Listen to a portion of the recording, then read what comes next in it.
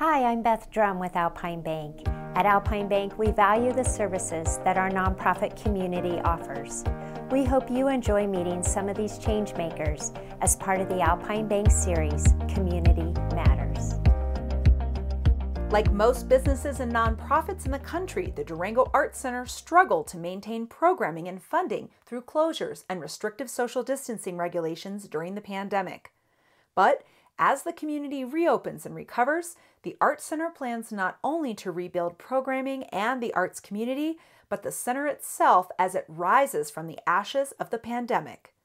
The center is in the early stages of launching a $10 million capital campaign to expand the facility by 3 times its size with a new theater and more space to share with other arts organizations. Arts Center Director Brenda Macon says the nonprofit already has received seed funding to plan the campaign, which will include extensive community outreach through the summer and fall to determine just what the expansion will look like and what programs it will house. The Arts Center will expand up and over the north parking lot at the corner of East 2nd Avenue and 8th Street. We're going to stay where we are, and we feel as though the Durango Arts Center is truly a keystone of the downtown community. We have a wonderful location. It was renovated, as you know, in the 1990s from an automobile dealership, and so we've been working within a wonderful space, but we're busting at the seams. We're ready to grow up and grow out, and I think it's time that the community I think they'll be very receptive to our plans, so everyone's kind of waiting to see what we do next.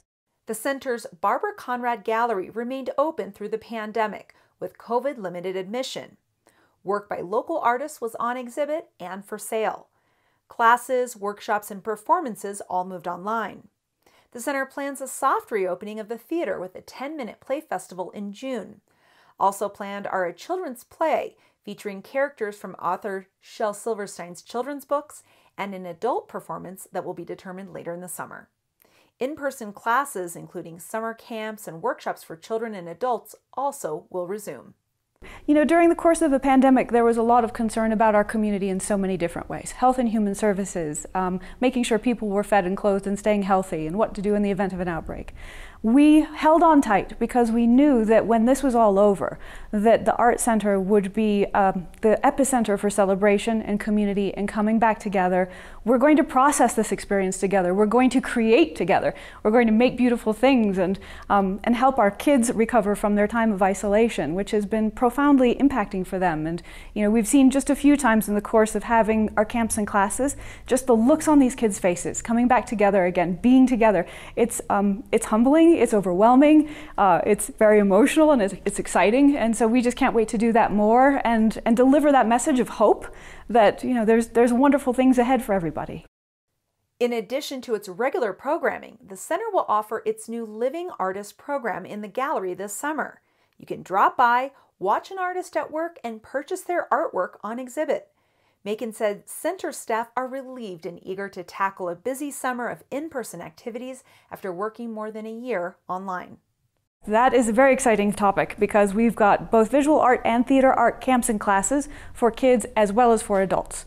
And so our education studio will be hopping upstairs with people learning everything from painting and drawing and ceramics, all the way to Jason's got some wonderful summer camp plans for Shakespeare, youth Shakespeare programs, and another play about Shel Silverstein, I believe. So I think it's going to be tons of fun for the kids. And it's just a wonderful way of exploring creative power and learning about who you are as a person, what you choose to express, and just healing and coming together as a community is going to be, I think, a really wonderful thing to celebrate together.